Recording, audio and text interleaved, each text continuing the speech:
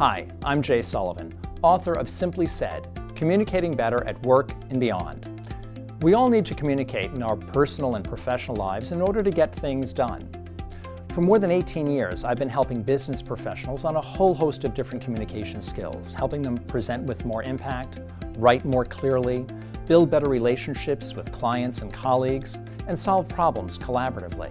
Throughout all those skills, there's a common theme, and that is that we're more effective as communicators if ultimately we're less focused on ourselves and more focused on the other person.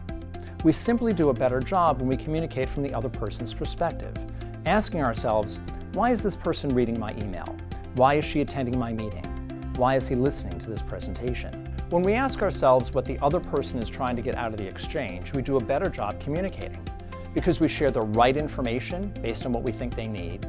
We drill down to the right level of detail based on what we think they need to do with the information. And then we share it in a way where they can access it easily, which means we challenge all of our jargon. Focusing on the needs of the other person does not mean ignoring what you have to get out of the exchange. We communicate in a business context because we have to get something from the other person. We have to get them to buy our product. We have to get them to buy into our new initiative. We have to get them to follow through on the tasks assigned to them. How do you get what you want from other people? You give them what they need. Sometimes what they need is a clear, distinct message. Sometimes what they need is a lot of detail. Sometimes they need to know that you care about their opinions. In Simply Said, you'll learn two things. First, you'll learn to focus on the needs of the other person and what that means in terms of the way you communicate.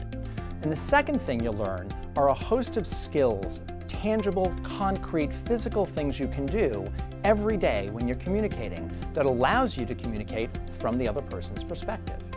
To make it easy for you, I've divided the book into 5 sections. First, your content, how you organize your material. Then, your oral communication skills, how you're interacting at meetings, on conference calls. Then, your written communication skills, the way you're coming across in your emails, your reports, your memos. Then, the contexts in which you share information, all those different types of meetings you have during the course of the day. And finally, you as a leader. How are you influencing people, and how are you getting them behind your ideas through the way that you communicate?